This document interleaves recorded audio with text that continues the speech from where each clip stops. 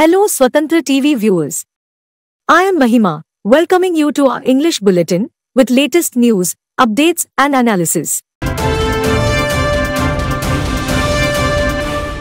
With the Election Commission of India announcing the election schedule for Telangana and 4 other states on Monday afternoon, the Model of Code of Conduct, MCC, came into effect immediately. Apart from political parties and candidates contesting the elections, there are a few guidelines that need to be followed by the general public as well. Chief Electoral Officer Vikas Raj, while addressing a press conference in Hyderabad on Monday evening, said people carrying cash should carry relevant documents along with them as the Model Code of Conduct was in vogue. The committees would check the documents produced by the persons and clear them accordingly. This apart, a software was also being put in place so that people inform the officials in advance, based on which they would be issued some authorization. Carrying the authorization letter, the persons or party can carry the cash.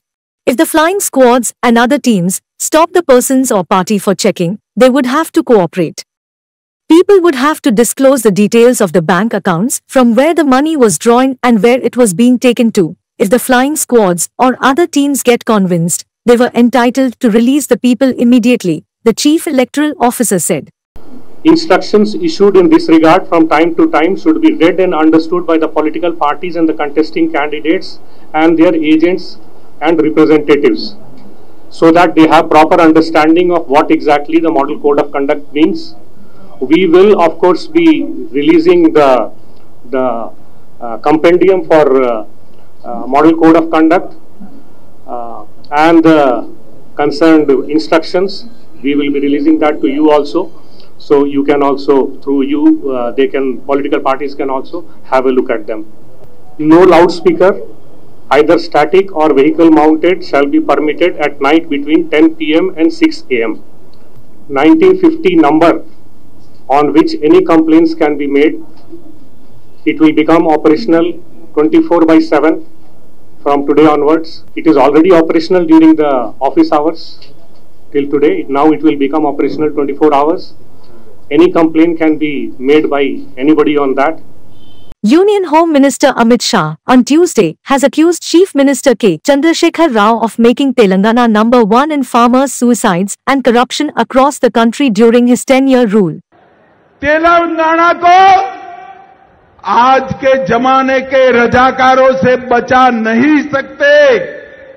Telangana को आज के जमानों के रजाकार से अगर कोई बचा सकता है तो केवल और केवल भारतीय जनता पार्टी बचा सकती है।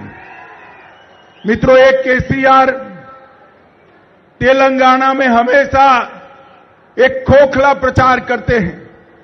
मैंने केसीआर को सुना है कि मैंने तेलंगाना को नंबर 1 बना दिया। हाँ भैया, सच बात है। केसीआर बाबू, आपने तेलंगाना को नंबर 1 बना दिया, मगर किस चीज में? रोजगारी में? ना जी। घर में पानी पहुंचाने में? ना जी। नौकरियां देने में? ना जी। किसानों की आत्महत्या के बारे में तेलंगाना आज देश में नंबर 1 बन चुका है। मित्रों, नंबर 1 बन। KCR did not work for the poor, farmers or Tiavan Bialis, but only towards making his son KT Rama Rao as the Chief Minister. Not a single promise has been fulfilled as he works only for his family, Amit Shah charged at a public meeting in Adilabad. उन्होंने एक ही काम किया, 10 साल में KTR को मुख्यमंत्री कैसे बनाया जाए, इसकी चिंता का काम किया है। ये जो मुख्यमंत्री है, उनका एक ही लक्ष्य है, अपने बेटे केटीआर को मुख्यमंत्री बनाना। Addressing the first election meeting on behalf of the party after the dates for Telangana Assembly elections were announced, Mr. Shah said KCR had failed to construct 2-bedroom houses for the poor, give 3 acres to the Dalits, and Dalit Bandhu financial assistance of 10 lakh rupees has been confined to a few party loyalists. Everyone was also aware that the steering wheel of BRS government was in the hands of the Majlis leaders, he claimed. उनका चुनाव चिन्ह जो है ना, वो गाड़ी है। Ambassador गाड़ी है, मगर एम्बेसडर गाड़ी कौन चलाता है? कौन चलाता है? जोर से बोलो, कौन चलाता है? उनकी गाड़ी का स्टीयरिंग ओवैसी के पास है, उनके पास नहीं है। आप ऐसा चाहते हो कि मजलिस के इशारे पर तेलंगाना चले? जरा जोर से बोलो, चाहते हो क्या? ये मजलिस के इशारे पर चलने वाली सरकार है। Union Home Minister Amit Shah met on Tuesday more than 2,000 professionals, techies, academics, retired government officials and others in Hyderabad. This meeting was held as part of BJP's outreach program during his visit to the state. This massive outreach program was held in the city later in the evening after Shah's public meeting in Adilabad on Tuesday afternoon. Earlier, more than 2,000 people received digital invitations to attend the program with Shah.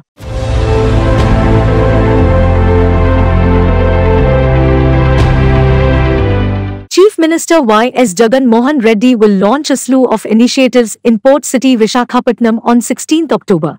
Chief Minister Jagan will launch a 100 crore rupees program to modernize the skill development and training institutes across the state. The CM will also issue job offer letters to persons trained in various skills and witness the signing of memoranda of understanding with major industries that will play a leading role in skill development activities. The industries will partner with the state to build the latest skill infrastructure on a mission mode, in tune with the developing trends. Prime among the initiatives will be the launch of Skill Universe, a web portal and mobile application that will be a one-stop solution for all skill D.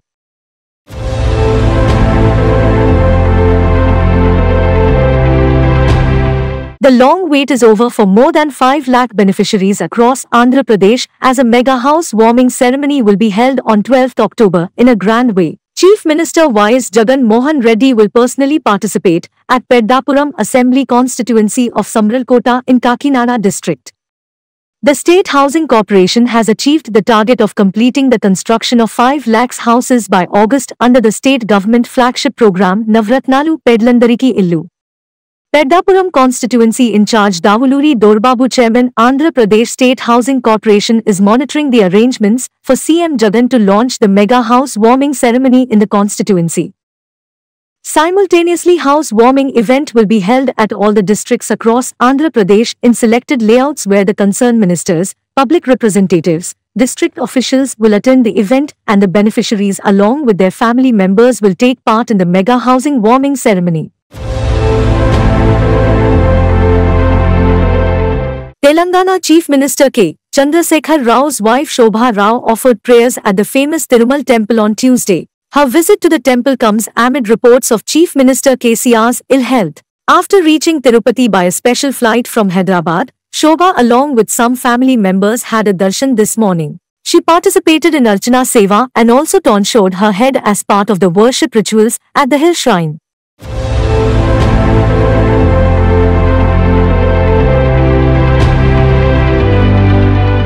KCR, who is aiming for a hat-trick as the Chief Minister, is scheduled to launch the Bharat Rashtra Samiti (BRS) election campaign on 15th October and would launch the election manifesto the same day.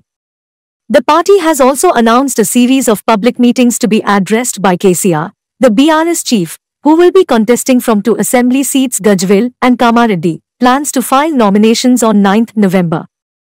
Elections for 119-member assembly are scheduled to be held on 30th November.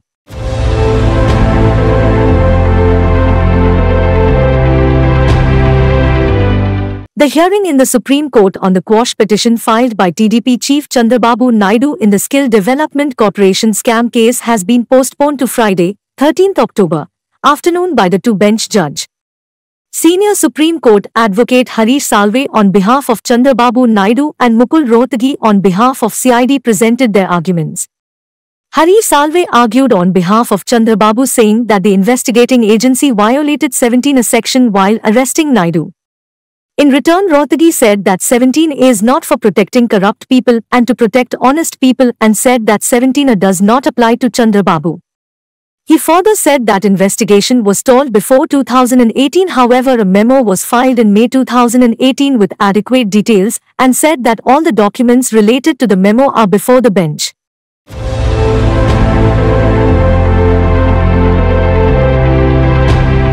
Telugu Desam Party General Secretary Nara Lokesh on Tuesday appeared before the Crime Investigation Department, CID, for questioning in the Amravati Inner Ring Road alignment case. Lokesh reached the CID office at Tadepalli before 10 a.m. The CID officials questioned him till evening. The CID had filed a memo in Vijayawada ACB court on 26 September, naming Lokesh as the 14th accused in the case. The CID has already named former CM Chandrababu Naidu as an accused in the Amravati Inner Ring Road case and AP Fibernet case. In May 2022, the CID had registered an FIR against Chandrababu Naidu, former Municipal Administration Minister Dr. P. Narayana, Heritage Foods Ltd, and others, for alleged irregularities in the construction of an internal ring road in Amravati. దొంగ ఎఫ్ఐఆర్లు దొంగ అక్యూజ్డ్లుగా చేర్చి ఈరోజు ప్రజల్లోకి వెళ్లకుండా కాలయాపన చేస్తుంది ఈ ప్రభుత్వం. రేపు నేను కొంచెం బిజీగా ఉన్నాను, ఏమైనా ప్రశ్నలు అడగాలంటే అన్ని ప్రశ్నలకు నేను సమాధానం చెప్తానంటే లేదు, మళ్ళీ రేపు మీరు పొద్దున 10ంటికి రాండి అని. ఏం తప్పు చేయనప్పుడు ఎందుకు భయపడాలి బ్రదర్? ఏం తప్పు చేయాలా? అడిగిన ప్రతి ప్రశ్నకి నేను సమాధానం చెప్పాను. నిరుద్యోగ యువకులకు ఉద్యోగాలు కల్పించండి అని అడిగినందుకు చంద్రబాబు నాయుడు గారిని జ్యుడిషియల్ రిమాండ్ పంపించారు. సామాన్య ప్రజలు ఎవరైతే ఈ ప్రభుత్వం వ్యతిరేకంగా ఒక పోస్ట్ పెట్టినా ట్వీట్ పెట్టినా వాళ్ళపైన దొంగ కేసులు ఎందుకు పెడుతున్నారు అడిగినందుకు జ్యుడిషియల్ రిమాండ్కి పంపించారు. సో ఈ ప్రభుత్వ వ్యతిరేకంగా ఎవరు మాట్లాడినా ఎవరు పోరాడినా పాదయాత్ర చేసినా వాళ్ళపైన దొంగ కేసులు పెట్టి అక్యూజ్డ్గా చేర్చి ఎలాంటి ఆధారాలు లేకపోయినా ఈరోజు మమ్మల్ని ఇట్లా పిలుస్తారు, ఒక రోజంతా వేస్ట్ చేస్తారు. Telangana RTC is making elaborate arrangements for Bathukamma and Dasra to meet rush of travellers. The RTC has arranged 5,265 special buses between October 13th and 24th, authorities said in a statement. TSRTC Managing Director, VC Sajjanar, addressed a coordination meeting with police and transport department officials in Hyderabad. All necessary arrangements are being made so that passengers travelling to their hometowns during the festival do not face any difficulties. The RTC has also provided advance reservation facility for 536 services, and special buses will operate from Hyderabad and Sikandarabad to all parts of Telangana and neighbouring states. For more information, citizens can call on TSRTC call centres.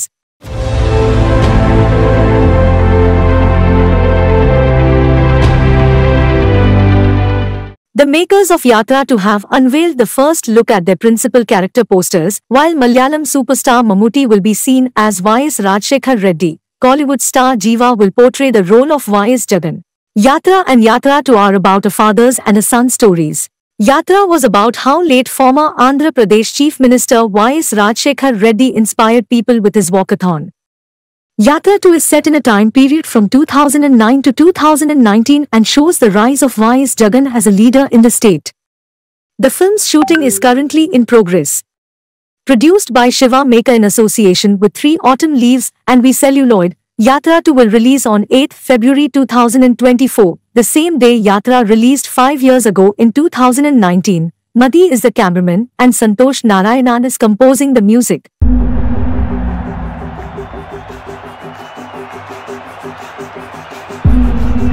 नमस्ते बाबू, नमस्ते अक्कయ్య, नमस्ते तेलम्मा, नमस्ते नमस्ते.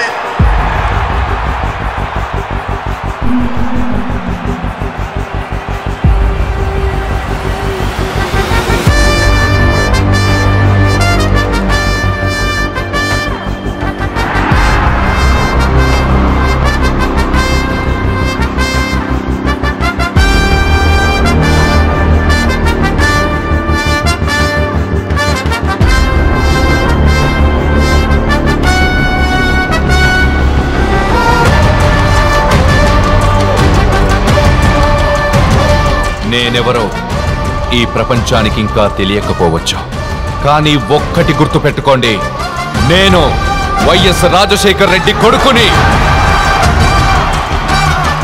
నేను విన్నాను, నేనున్నాను. Prime Minister Narendra Modi assured Israel Prime Minister Mr. Netanyahu that India stands with Israel in this difficult hour. He also underscored that India strongly and unequivocally condemns terrorism in all its forms. Israeli Prime Minister Benjamin Netanyahu on Tuesday called PM Modi and gave him an update on the deadly conflict between Israel and Hamas, which has killed over 1,600 people so far. I thank Prime Minister Netanyahu for his phone call and providing an update on the ongoing situation. People of India stand firmly with Israel in this difficult hour. India strongly and unequivocally condemns terrorism in all its forms and manifestations, PM Modi posted on X, formerly Twitter. The call between PM Modi and his Israeli counterpart comes at a time when the US, UK, Germany and France issued a joint statement expressing their steadfast support for Israel and unequivocally condemning Hamas and its acts of terrorism. The conversation is all the more significant because Palestine's envoy to India has said that India is a friend of both Israel and Palestine and must step in to help resolve the crisis.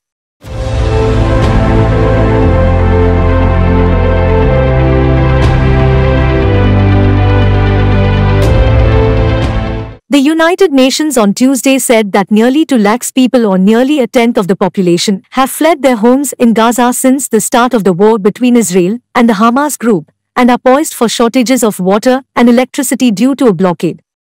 Israel on Tuesday continued to pound Hamas targets in Gaza and said the bodies of 1,500 terrorists were found in southern towns recaptured by the army near the Palestinian enclave. The death count in Israel has surged above 900. While Gaza officials have reported 687 people killed so far. Israel Prime Minister Benjamin Netanyahu has vowed to turn Hamas-controlled areas to rubble, raising concern from the United Nations over possible humanitarian law violations.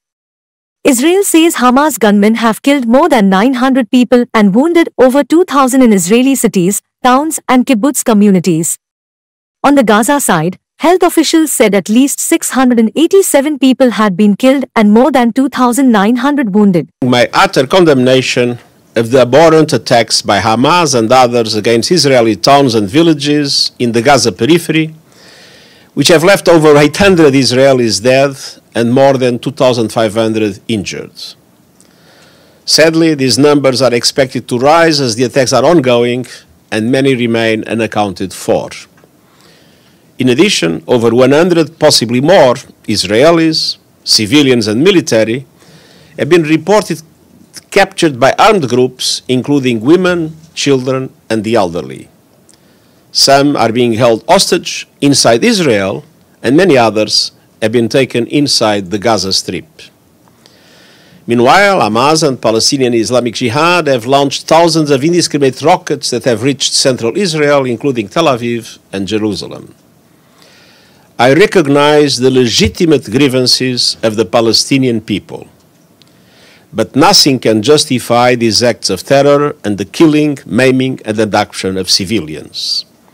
I reiterate my call to immediately cease these attacks and release all hostages. In the face of these unprecedented attacks, Israeli airstrikes have pounded Gaza.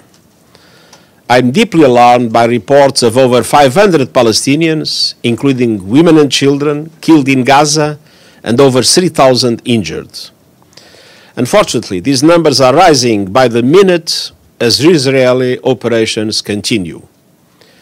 While I recognize Israel's legitimate security concerns, I also remind Israel that military operations must be conducted in strict accordance with international humanitarian law.